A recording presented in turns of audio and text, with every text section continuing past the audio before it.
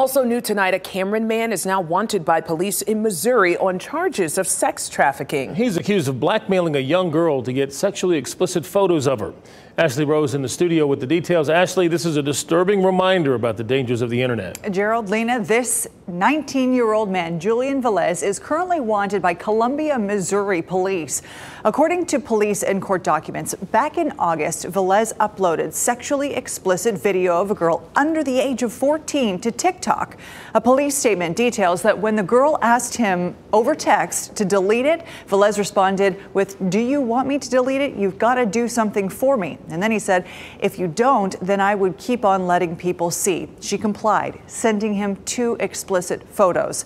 The Columbia Police Department in Boone County, Missouri, has charged Velez with sexual trafficking of a child and enticement of a child. The Missouri State Court has ordered his extradition. Harnett County Sheriff's Office arrested him last week. He's scheduled to be in Harnett County Court on November 7th. I reached out to Velez's attorney for comment, but have not heard back. Gerald. All right, thank you, Ashley.